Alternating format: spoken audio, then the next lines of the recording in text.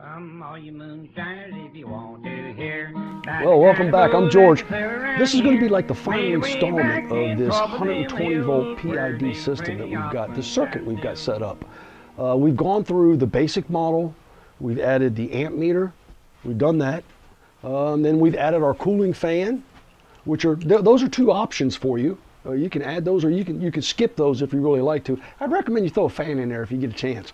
But the amp meter is really it really boosts your cool points. The last thing we're going to do is we're going to set this up, because I know you're going to use what they call a duplex.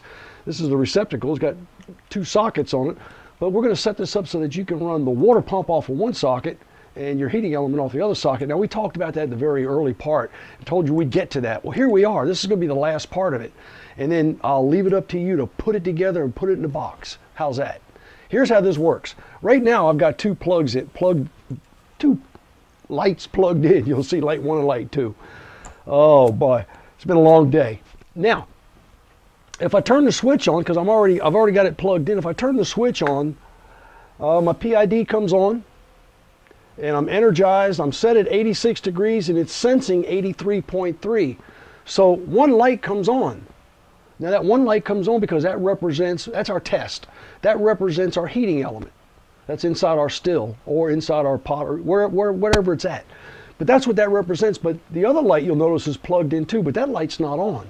And now there's a reason for that, because we've isolated these two receptacles. Now, I showed you this before, and I'll show it to you again.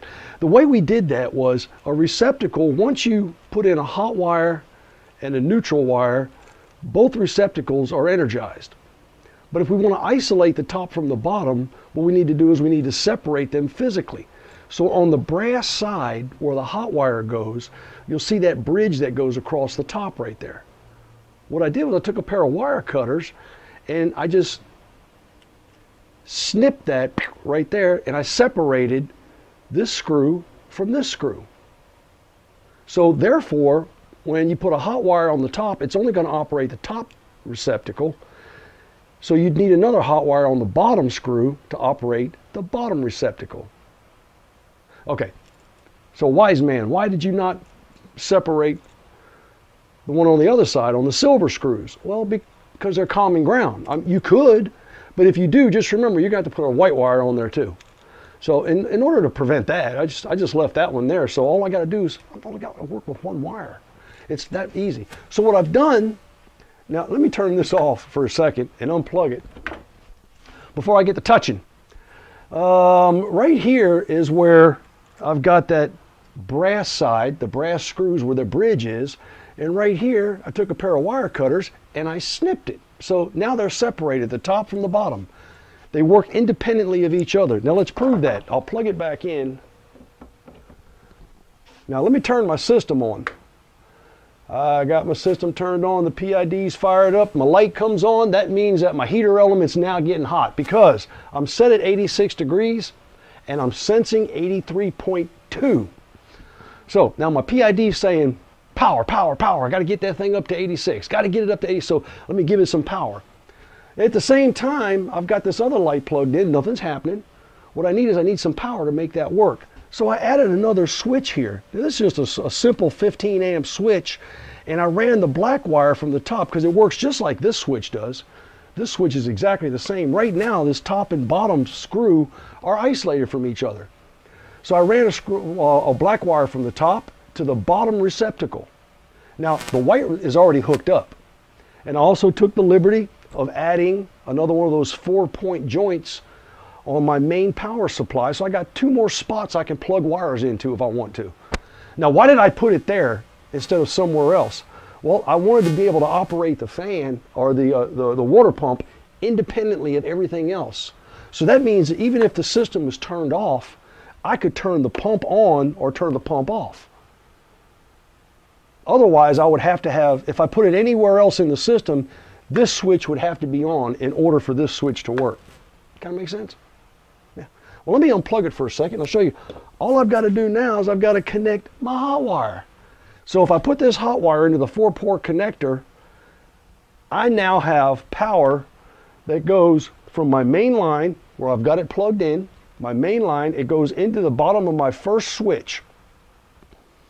It also comes off of that 4-port connector and it goes into the bottom of my water pump switch.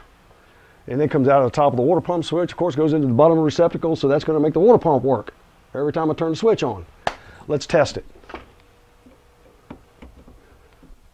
Now, first thing we'll do is we'll test this switch to make sure it works. If I turn this switch on, I'm going to predict that that second light is going to come on.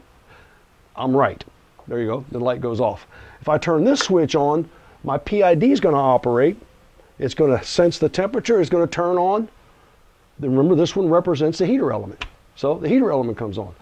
So now it's getting hot. It's getting worked its way up, and it's getting to a point to where you've got it set, and you're like, okay, I'm ready for the water pump. All you got to do is reach over and turn the water pump on. Water pump's turned on. It's working. And it'll work as long as that switch is on. So there you have it. Now you've got a PID with an amp meter, a coolant fan, an isolated switch so that you can operate the water pump independently of your PID circuit. Of course, any questions, just go ahead and shoot us a line. Now remember, there are oodles and oodles of ways you can wire this to make it work. So don't think that this is the only answer. When it comes to electricity and moving electricity, you can do it many, many different ways. You can put joints, you can use a bus bar. There's a multitude of ways you can do this. So don't think this is the only way you can do it. But if you follow this process, you'll understand it and you'll come up with your own design. Now, you're ready to unplug this, take it off the wall, or take it off your piece of wood, get your box ready, and put your complete PID together with an amp meter, a fan, an isolated receptacle for your water pump, and one for your heater element. Until next time, happy brewing.